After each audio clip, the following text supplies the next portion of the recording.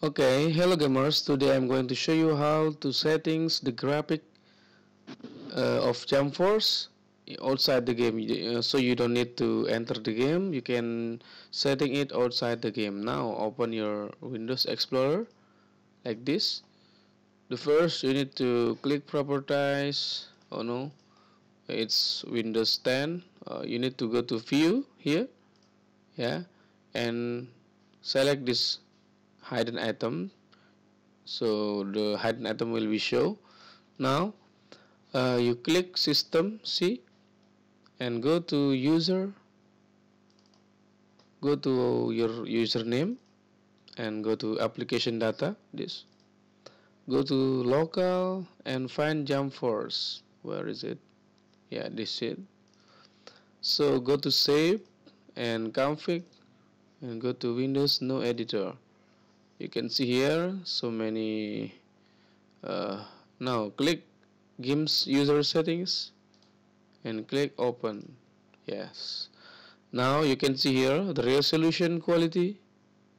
You can make it to 50, or maybe based on your graphic card you can make it to 30 or whatever you want. So this is view distance quality. 3 is high, ultra, and 1 is medium. Yeah, you can change the shadow quality to 0, anti-aliasing 0, all you can change all it to 0. Okay, texture quality 0, change all of this to 0, so in the game it will be changed to very low. Yeah, now you can change the resolution here.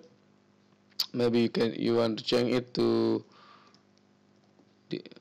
this 1080 and 720 like this. Yes, you can change this all full screen, not full screen.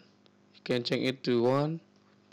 Frame rate limit you can change it to 30 frame per second. Okay, you can change all this to 0.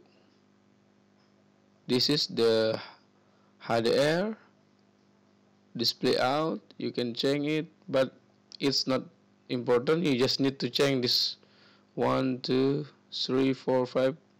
This is you need to change the first this and change your resolution and change your frame rate limit. Okay, that's all. After that you can close and save it. Click save, and now you can enjoy your game with no lag and have a nice day to gaming. Okay, thanks for watching. Don't forget to click like and subscribe for more video. Thanks for watching.